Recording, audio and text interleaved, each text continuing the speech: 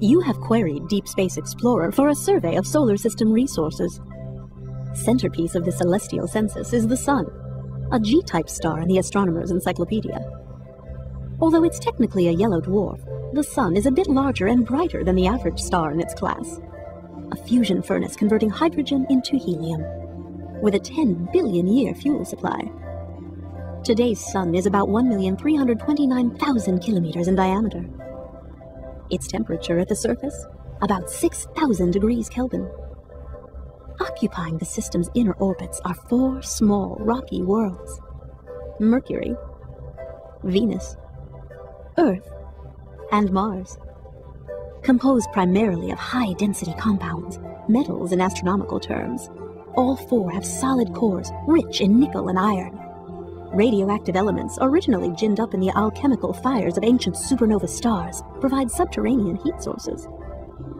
Within at least one of these worlds, the Earth, this power is sufficient to drive active plate tectonics.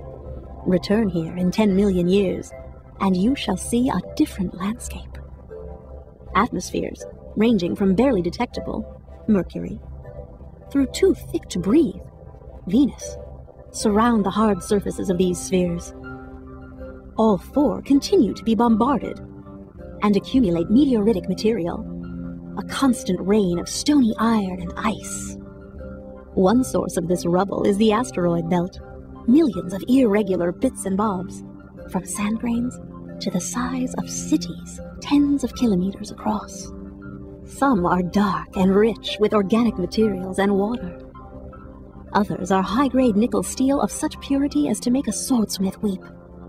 Sufficient resources for a space-based civilization of hundreds of billions of people. Humans have just begun their love affair with these nodes, the first robotic prospector touching down on 433 Eros, a motherlode of iron and silicon. The belt itself is the memory of a planet that never coalesced. Tidal forces from the large worlds further out forbid the orb from forming. Those large worlds are of a different order. Gas giants, hundreds of times the size and mass of the terrestrials, with no definite crusty surfaces below their colored bands of clouds. These are the Jovian planets.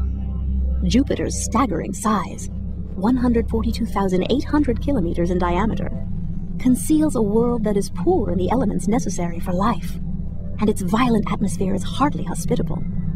Jupiter's signature feature, the Great Red Spot, is a typhoon larger than the Earth in diameter. Gas giants tend to form ring systems. Each of the 4 has one. Circlets of small, icy material.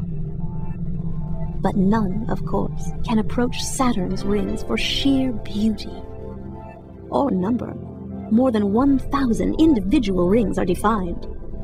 Embedded within the complex, several tiny moons. Each of the mighty quartet is attended by many moons. Saturn has at least 30.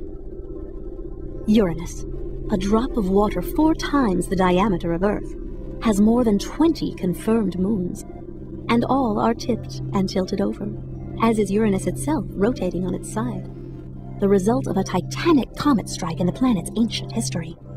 Some of the moons out here are huge. Jupiter's Ganymede and Saturn's Titan are larger than the planet Mercury. Neptune's enormous moon, Triton, probably formed much farther out in the system, but was captured by Neptune long ago. Eons from now, Triton will crash into Neptune. Neptune's stormy methane-blue atmosphere hosts the highest winds in the solar system, blowing up to 2,000 kilometers per hour. A great dark spot, like Jupiter's, was photographed in 1989, but by 1994 had completely disappeared. Beyond the orbit of Neptune, another band of rocky objects orbits the Sun.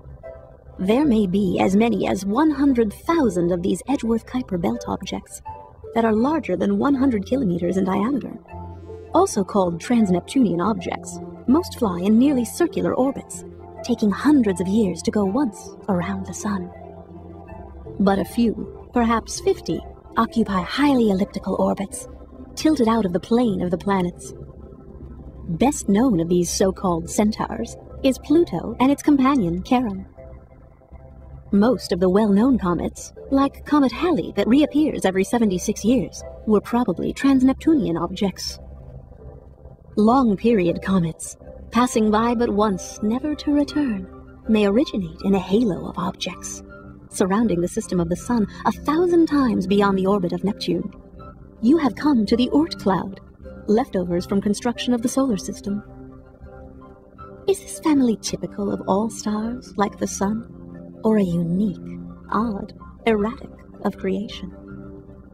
Humans cannot know until other stellar locations have been examined, probed, and compared to these, the jewels and the junk of the solar system.